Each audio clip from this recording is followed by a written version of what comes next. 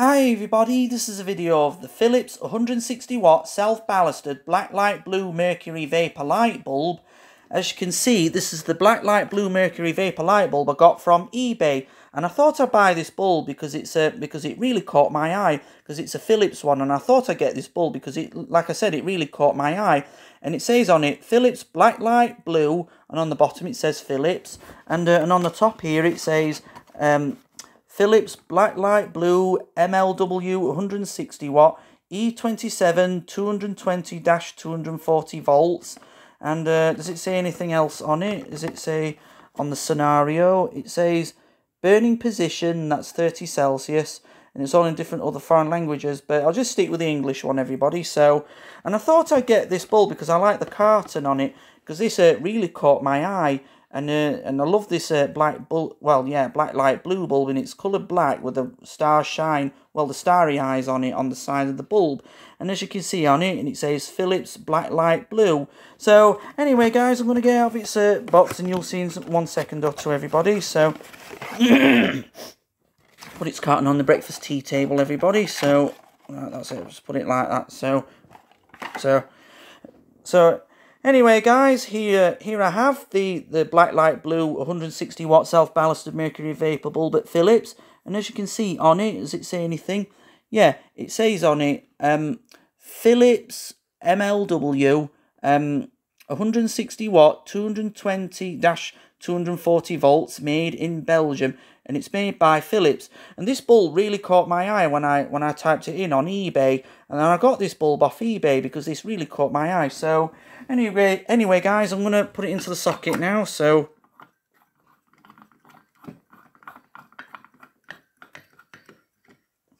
right, that's it now. It's fitted in nice and tightly now. It's fitted in, right, let's just move it a little bit. So it's fitted in nice and tightly. It's fitted in like so. So anyway, guys, I'm gonna turn off this big lamp now. So right, that's it now. The big lamp's gone now. So onto the Blacklight Blue self-ballasted mercury vapor bulb, everybody. Ready? After 3. 1, 2, 3.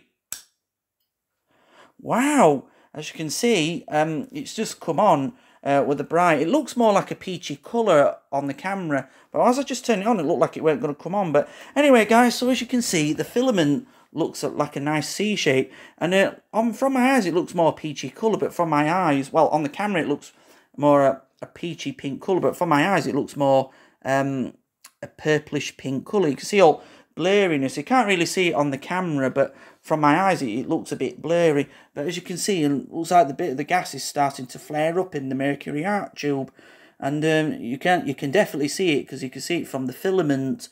And it doesn't look like bluish purple on camera. It looks more like whitish peach colour, but from my eyes it looks more pinkish purple, well, bluish purple. But it's a nice blacklight blue light bulb. So as you can see, it's lit all my paperwork a nice bright blue colour, and it's picking up. But anyway, guys, so as you can see now, it's just fully come on, but it will warm up eventually. But it does start with the incandescent filament. And but the mercury the mercury gas is, well, it looks like it is starting to flare up now, but it does take its time to fully warm up, but it will warm up eventually. But so as you can see now, it is like a C shape. If I look at it over that way, so as you can see, oh yeah, you can see the filament. The filament reminds me of a lightning bolt. It looks like it's the eclipse of the sun. Yeah, it reminds me of like lightning when we have a thunderstorm. That's what that filament looks like inside.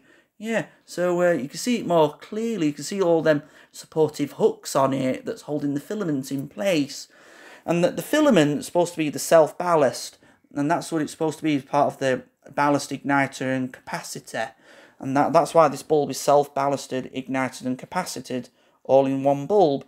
And that's to ballast the mercury arc tube and what have you, guys. So, and as you can see now, it looks like you can see now that the mercury gas is flaring up. It just does take its time, though. Does it ever show up this carton and what have you, guys? So as you can see, does it? Oh yeah, you can see it when I put it towards the light bulb. It shows up. Yeah. So it lights.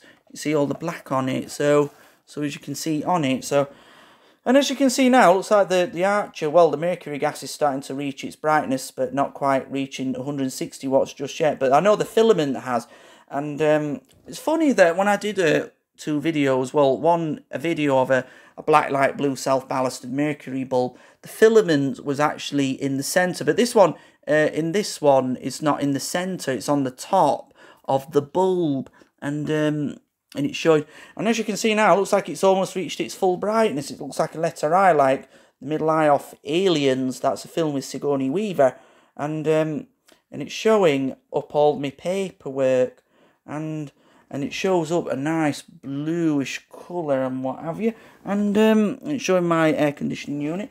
And this light bulb, this green fluorescent one, and that's showing the plastic housing up on it, and as you can see on it, it says ProLight, 240 volts, 50/60 hertz, 15 watts ES green, not dimmable, helix or helix, however you want to pronounce it, I really don't know, /15 watts ES, that's Edison screw, GR batch number 63904.